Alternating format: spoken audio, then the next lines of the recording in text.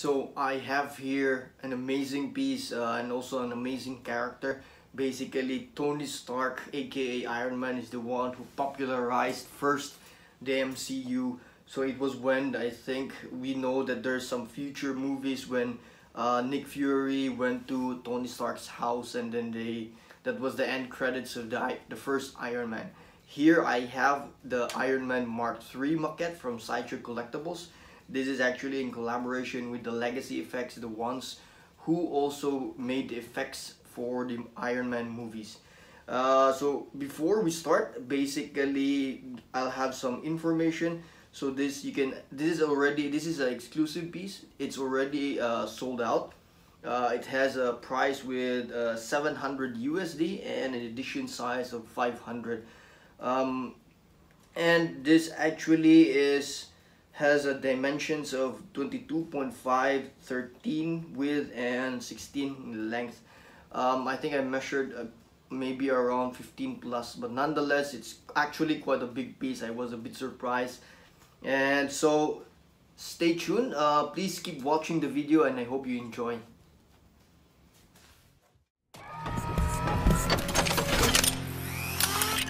Jarvis, you there? At your service, sir. Gauge heads-up display. Check. 4-door preferences from home interface. Will do, sir.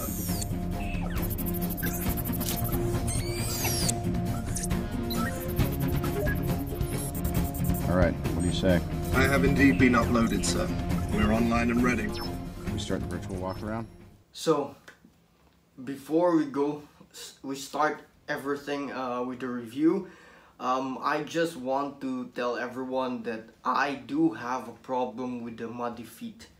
So when I received this piece, I was really hoping I wouldn't get the muddy feet, and I really didn't like it. I wanted a really weathered Iron Man, but it's really not the same as what Sideshow has provided in their website. That was quite good for me. That was perfect. But when I received it, it has this really bad muddy feet, or what, I do not know how you call that one, but I called it muddy feet, and you just couldn't see the red. You're really having a hard time seeing, or the red is really covered, and I was really pissed off. I was like, I really need a painter. And before I was looking for some painter, I was really thinking, how about what if I can do this myself, repaint it or something. And that was actually a bad idea, or maybe like rub it off. I do not know what yet or how. I was just thinking, what if the paint actually, this weathering is just actually on top of the hot rod red paint. And I was at that point, it was just something that I was thinking. And eventually, after a few days, I've got this, because the piece is really good. As you can see, it looks really amazing. When I opened it up, the color, the sculpt, it just blew me away. It was really good. I'm not sure if it's a screen accurate, but look at that one. Actually, the back is actually quite really good. And I was just I have to keep this piece. Keeping this piece means I have to fix the muddy feet.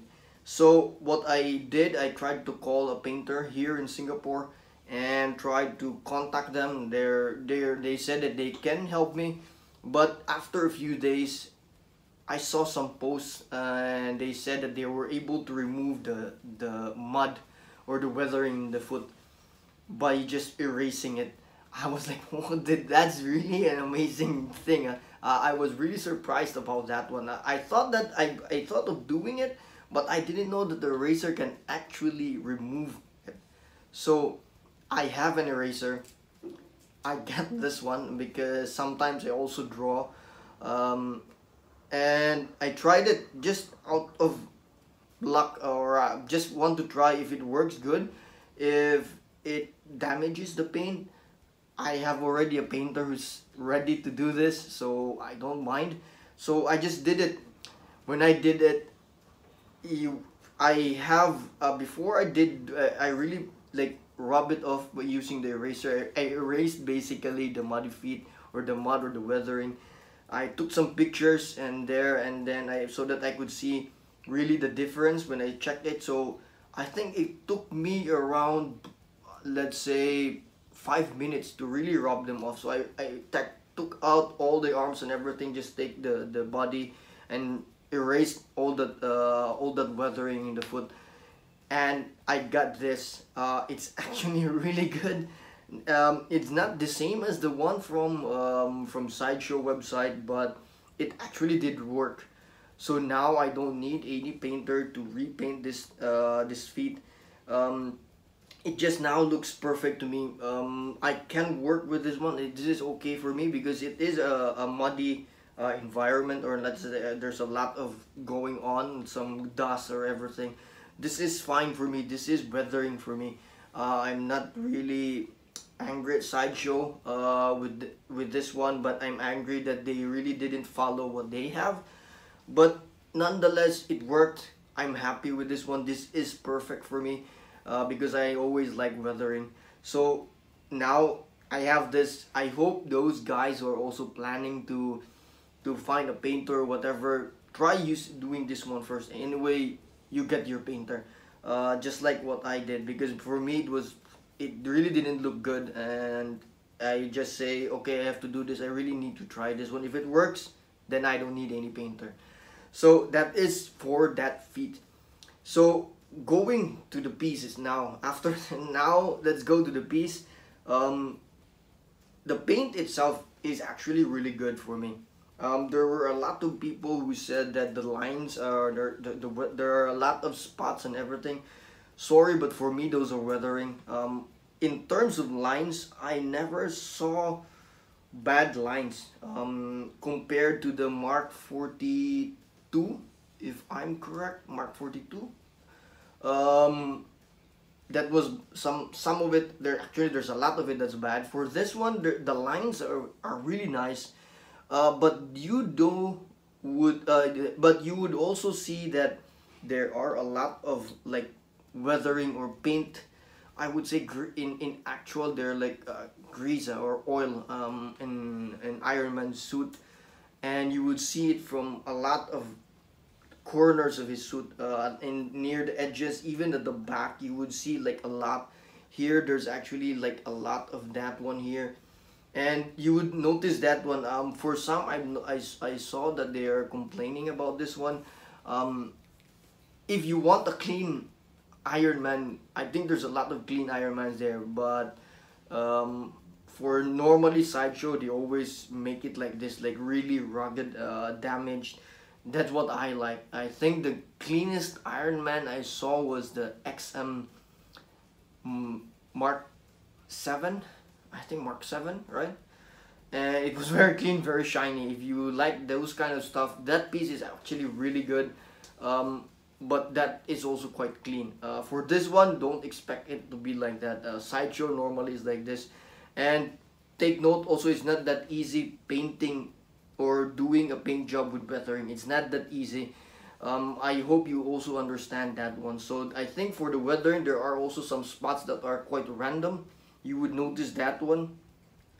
And the base itself is actually quite good. I really like the contrast between the Ironmonger and the ground. The ground is about like a flesh or muddy brown or something, and the Ironmonger has this black, somehow burned plates. And also the gray also complements the color of the ground, so it looks really good. And to top it off, the Iron Man, the color scheme is really nice, so I really like that one. And also for again, this is not the perfect piece, so nitpicking, I think I've seen a lot of oversprays in the base. They're actually at the back. Most of them are at the back. You normally couldn't see it, but I'm not really that how I would say. I mean, it's not that bad for me. It's really just okay. So another nitpick, or actually I'm not really a fan of this one, is like the scratch in the head. This one I really do wish that it was a sculpt and not just a paint. So this one I was a bit disappointed. I really wanted that the scratch here is really good, really nicely done. but with the sculpt, not just some paint, because now I think I've seen also some pictures that they didn't really like. I think some are just even very small, and that's quite bad. It's not that accurate to the ones or to the prototype as well. So going to the sculpt is really good. I really like the Iron Man. I'm not that of a fanboy of Iron Man, but I'm not sure if it's really movie accurate. But nonetheless, the edges are really good. If you look at this arm, there's some nice contour here, and the edge, how it bends, it looks really good, and I really do like that one. Again, the Ironmonger, the base also is really amazing. I love the base.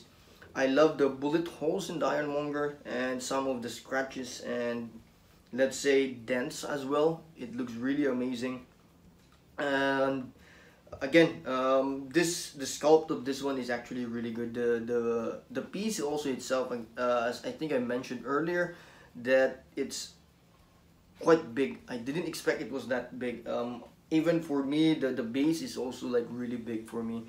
I thought it was a bit smaller. It's actually consumes a lot of space, to be honest. Yeah, and for the design, I like the concept. I love the concept that is like this one. I like the fact that the pose is like this. I like the fact that he's standing on top of the Ironmonger. The color scheme is really good. There's a light up features, and there's also some flickering in the Ironmonger base. The hands also lights up. The eyes lights up. This one also lights up. Really good. When you see this in the evening, it looks really nice. Together with the color scheme that you have there. Another stuff is that it's really easy to assemble this piece. Really easy. I didn't have any problems. I hope none of you have some. I think I saw only one having a problem. This part seems to be moving. I do not know why is that one. The ES for this again is quite low. It's 500. And the only nitpick, actually not a nitpick, I'm really not a fan, is the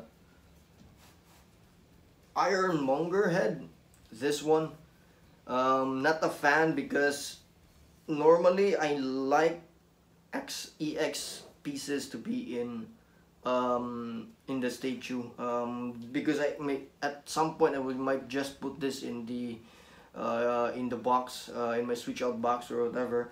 And also there's a lot of arguments that this is not screen accurate, because the helmet was actually, I think it was a hollow helmet, and this one even has some wires in it, so that's why there's an uproar about this one, that it's not screen accurate. For me, I really don't mind. It's actually quite a good display piece also, but I do wish something else, some other stuff. Like I said, I would rather have an extra arm or some plate here that somehow it goes out or something like in here that you can place in here, that it somehow opens. That would have been a really good, I would say, a EX or maybe an extra head. So yeah, that's nitpicking. Not really nitpicking, but I do wish it was like that one. So again, this is for me now is really good. I solved my issue with the feet and everything. I'm really satisfied for this piece right now. So as for the rating and for paint job, the quality, I give this a 3.5, because they actually really screwed up with the muddy feet, and also the scratch. I really do wish that they made it like that.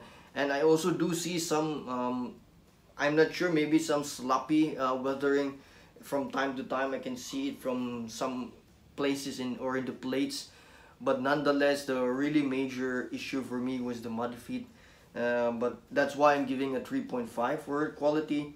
For color or color scheme, I'm giving this a 5, definitely 5. If you've seen the base, and the Iron Man and the Ironmonger, the color scheme really complemented each other, and it looks really good. For weathering, I am actually supposedly giving this a 5, but since they messed it up, I'm just giving this a 4.5. I do wish that they didn't mess that up. I would have given this a 5.0 because I really like the weathering on this one. For detail, shadows and highlights, you wouldn't really see any shadows and highlights for Iron Man. I haven't seen, sorry, I really didn't see anything. I couldn't see any shadowing effect or highlighting effect in the plates or anything. But I do see some in the Ironmonger or in the base. The Iron Man maybe in very dark corners of the plates in his suit. Maybe at the back, I also haven't seen. I mostly see those how would say those weathering, but nonetheless, the base has those shadows and highlights. And basically, if you have this light flash in the Iron Man, you can actually see that it's really nicely highlighted anyway. So I'm giving the shadows and highlight a 4.0. For sculpt quality, I haven't seen any problem, so I'm giving it a 5.0. I didn't really see anything that's damaged or anything, so yeah, I'm giving it a 5.0. For texture, unfortunately, I would have really given this a higher rating if some of the scratches they made it like really like the one in the Ironmonger, but no, they haven't done that, because so basically there's really not much texture in Iron Man, only the base. There's some textures in the base that is really good, and especially the gravel around him, really nice. So I'm giving a texture for 4.0. For weight and size, I do like the weight and size of this one. I just do wish that the size of the base is a bit smaller. That's it. But the weight and size, it has a really good weight, to be honest, so I'm giving it 4.5. For details and complexity, again, I would really wanted that the scratches are sculpted and not just painted. There's a lot of that in here, and I would have also wanted that there's some mechanism that opened or something. But it's not really there. But nonetheless, the details, the contours, the edges are just too beautiful. They are really nicely done. I really like this part, also the back. As you notice, it looks really good. And also this view, it's also really good. As you notice, it's absolutely amazing. So I'm giving the details of this one with 4.5 as well. For the concept, I really do love the concept. I really like the base, the Iron Man pose and everything. The only concern for me was the extra head. I'm not really a fan of that one, so that's why I'm giving it a 4.5 for the concept. For displayability, since the base is quite big, there's no problem with the Iron Man. It's just standing there, nice pose, but the base really consumes quite a lot. I really do wish that they made the base a bit smaller, but again, that's fine. So that's why I'm giving it a 4.5 for displayability. For assembly, I'm giving it a 5. It's very easy to display. I never had a problem assembling this one, so I'm giving it a 5.0. For the switchouts and mixed media, I'm giving this 4.5 because again, I didn't like the extra head. That's the only thing. But the mixed media for this one, like for example the light up features, it's like flickering. It looks it's very good. So I'm giving it a 4.5. So those are the ratings, and again, this piece is absolutely amazing for me now. Right now this works. I don't need any repaints.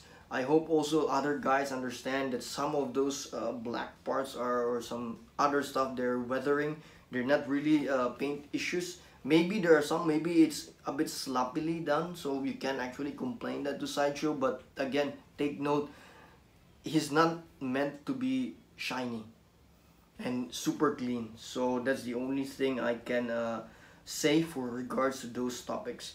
And yep, so this is a Sideshow Iron Man Mark III maquette, and it's already sold exclusive. This is already sold out with the edition size of 500.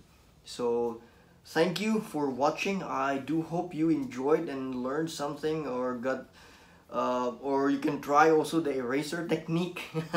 So nonetheless, I do hope you stay tuned for more videos, and also please do subscribe to my channel. Thank you.